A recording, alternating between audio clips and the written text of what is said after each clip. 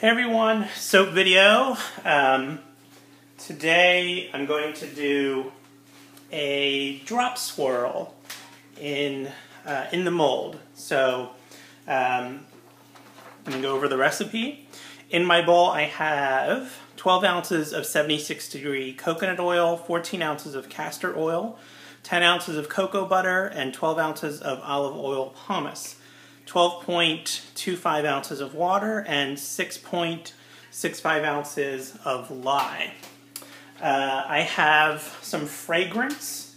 I'm calling this Black Rose. So this is a combination of a rose scent and something called black linen.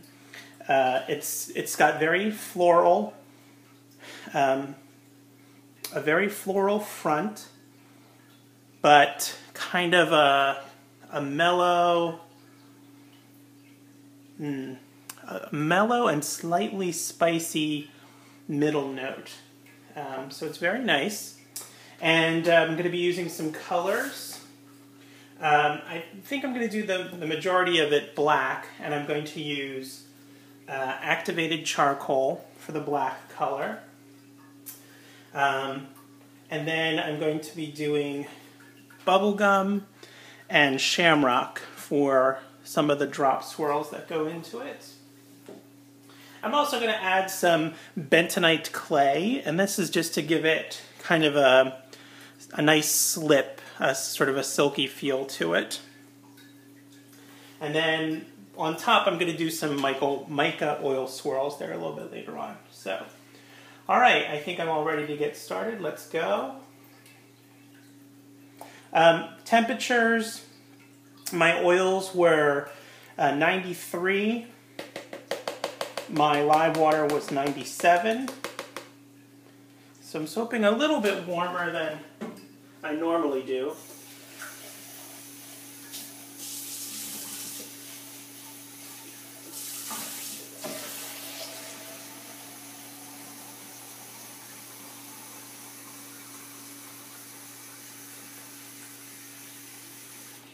Okay, sorry, I like to get my lye container just full of water so it's a little bit safer. Okay, here we go.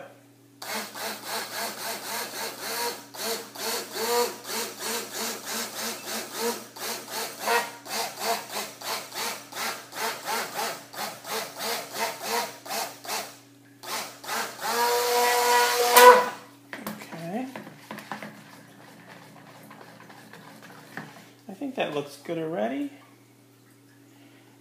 That is just the beginning of trace. I'm going to add my clay first because this is a floral scent, and sometimes florals accelerate.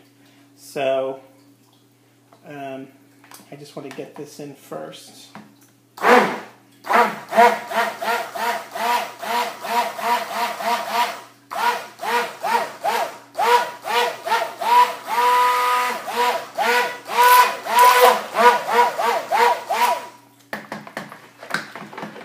I just want to make sure I don't have any lumps.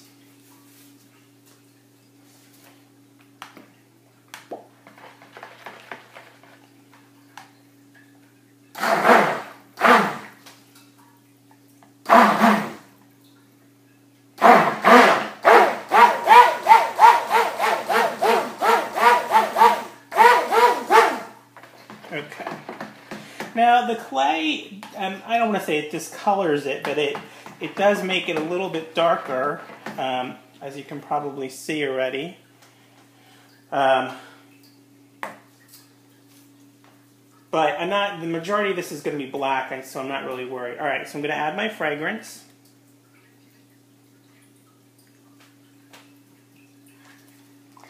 And just mix that in lightly. Give it a little blend.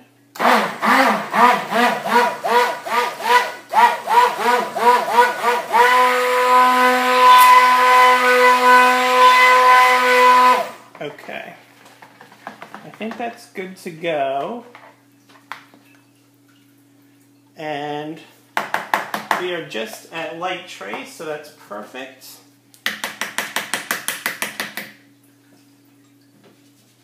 All right, I'm going to divide the majority is going to stay black, but I'm going to divide some parts up here for my basically red and green.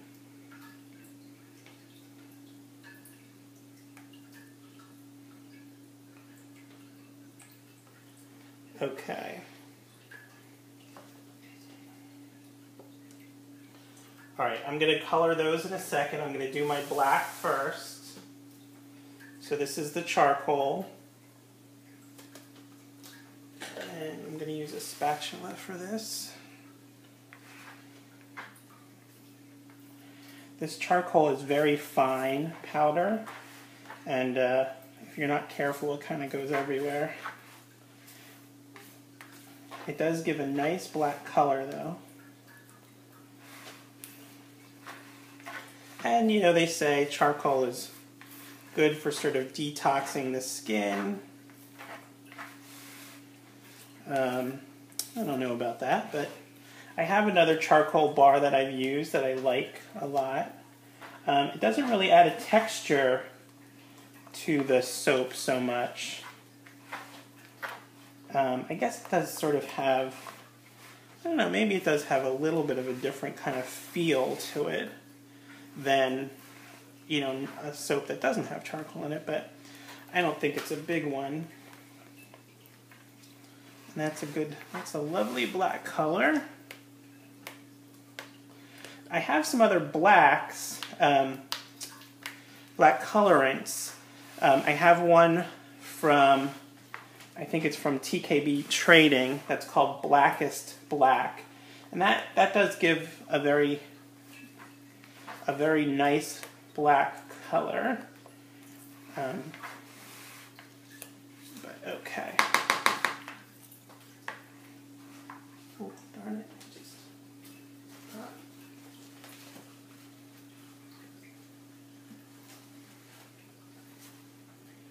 Okay, so,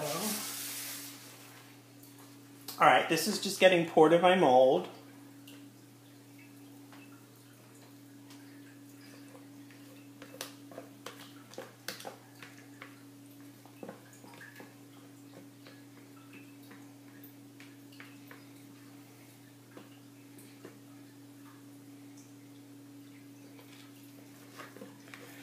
I think this technique is, I've done the holly swirl. If you've done Amy's soap challenges, I've done the holly swirl, which is a swirl in the pot that you then drop into the mold. So this is similar to that, but you don't do the in the pot swirl first.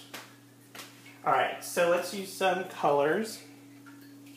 I have a little bit of shamrock, and this one's called Bubblegum. These are celestial colors. I just got these, so I haven't really tried them all that much.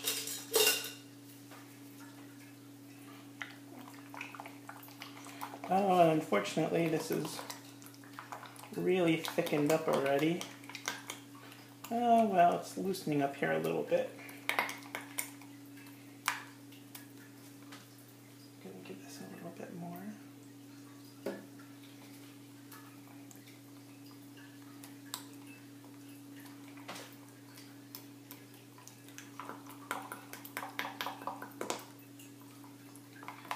Okay.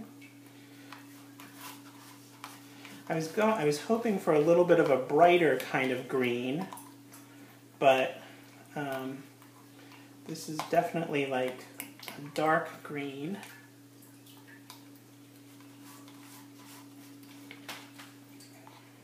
Let's see how the bubble gum looks. Ooh.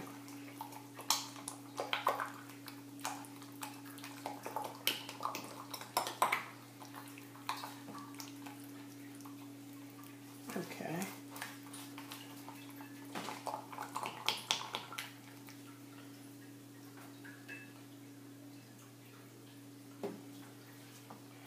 All right, so these are pretty thick, but I'm going to try to do a drop swirl anyway. Let's see how that goes.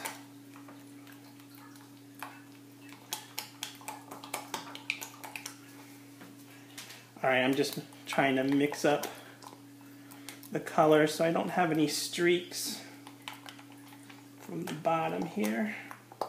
Okay, so that's bubble gum.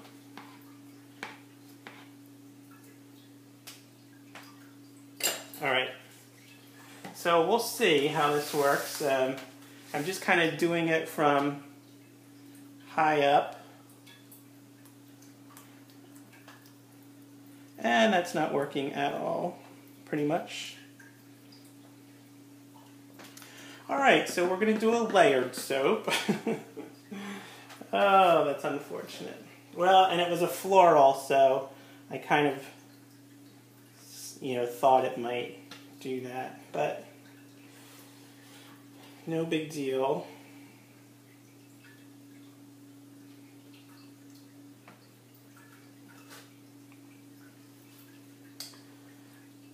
It also looks like I got a little bit of ricing, which I didn't really see when I was mixing it, but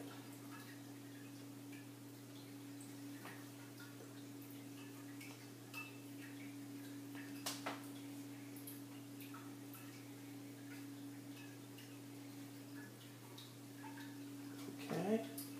All right, so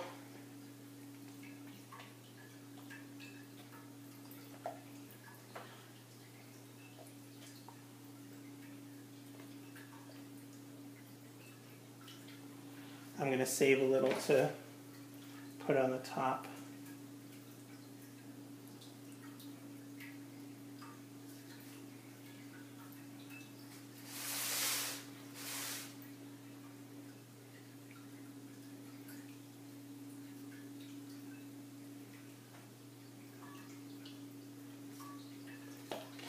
Okay.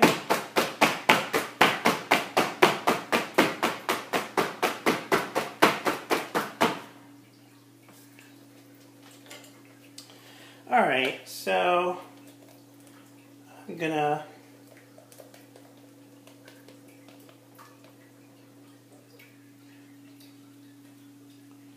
do kind of a textured top. I'll just put dollops of this on here.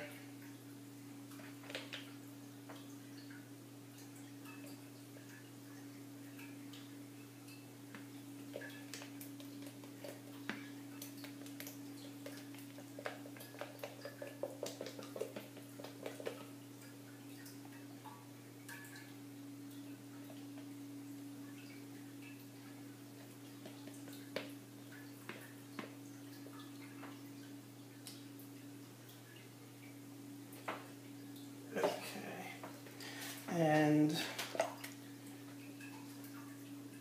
the green. I kind of wish I had some black left over, but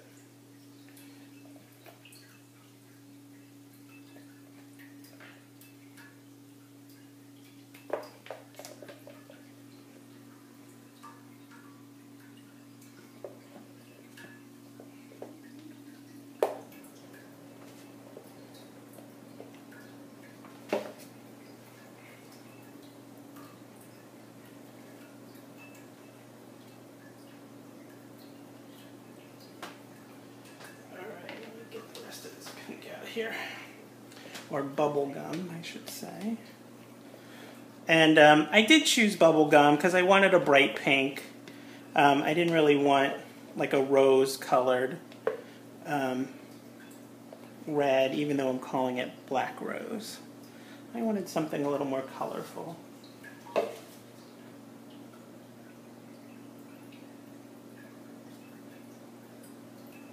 Okay.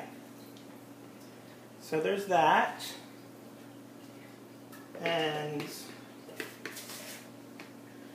I'm going to do some swirling, but I'm going to put some mica oil on here first.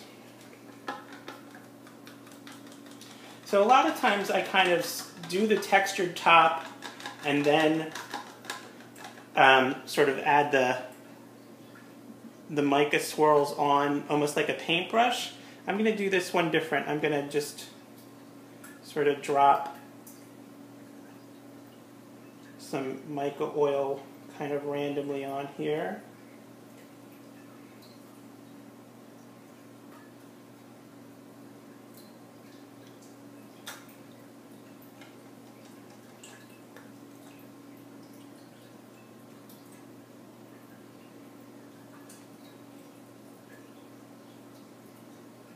So this is black, and then I have another one. I think this one is called Coral Sparkles.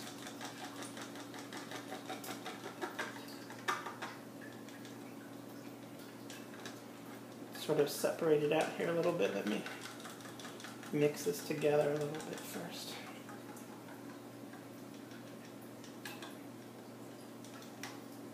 Okay.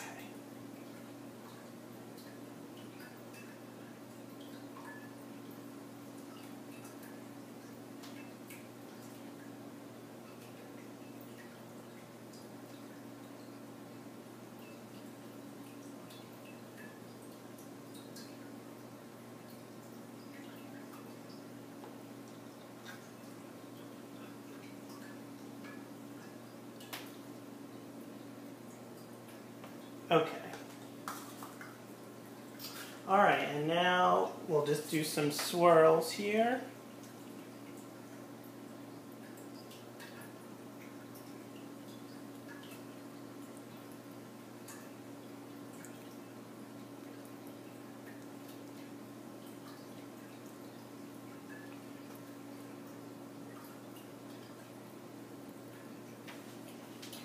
Well, the mica is kind of getting sucked up. And this is really firm already. So that fragrance oil, I think, really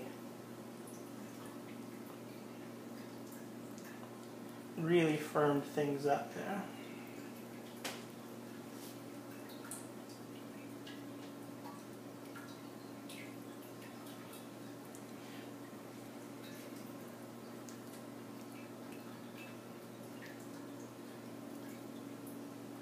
Well, the good thing about being so firm is you can kind of do really textured tops here. Get lots of peaks and valleys.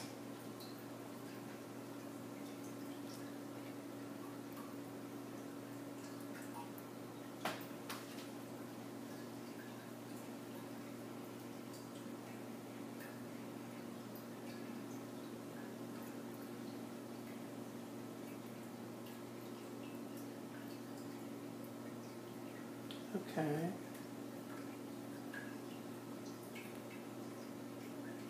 Well, my mica got sort of eaten up. So this soap is really not what I planned at all, but I think it'll still look okay.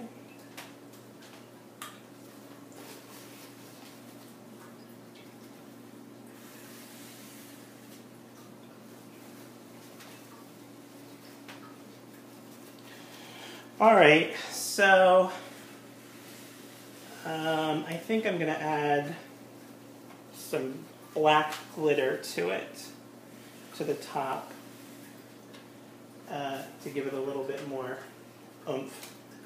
And that's it. All right, so I'll add some black glitter, and then that'll be it for it. And then it's going to go in the fridge.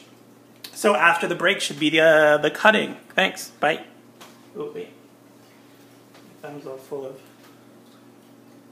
Hey, everyone. So this is the cutting of my Black Rose. I think I'm going to call it Briar Rose. I think that sounds cool. So anyway, I just took it out of the fridge not too long ago. But it's probably been about 20 hours or so. And it feels really firm. So, here we go.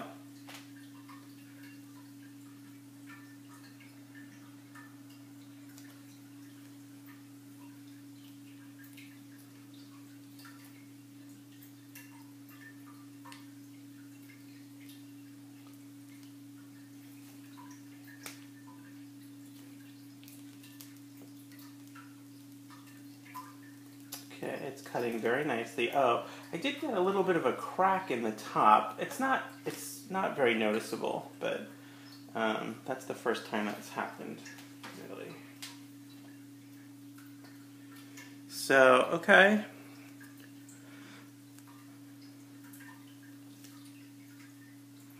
Not bad. So the charcoal's on the bottom. That came out pretty nice. The gelled bubblegum color is a little deeper than I thought it would be. You can see kind of the non-gelled one, and that's what I thought it would be closer to, like a real bubblegum pink. But this isn't bad. And this one I think was Shamrock was the name of it. So that's a pretty cool color. And the tops, I put some glitter on.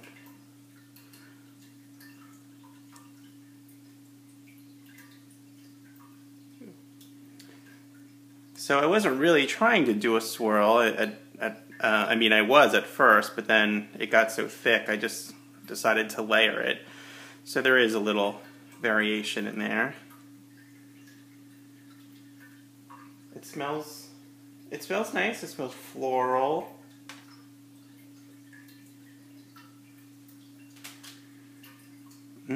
That's a good scent. It's not overly floral.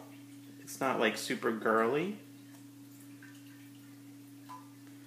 So there was some of the swirl as I started it,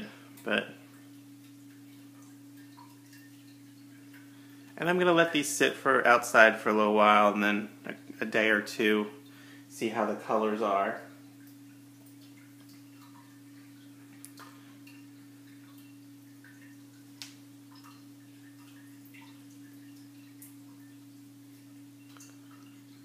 So it came out pretty nice.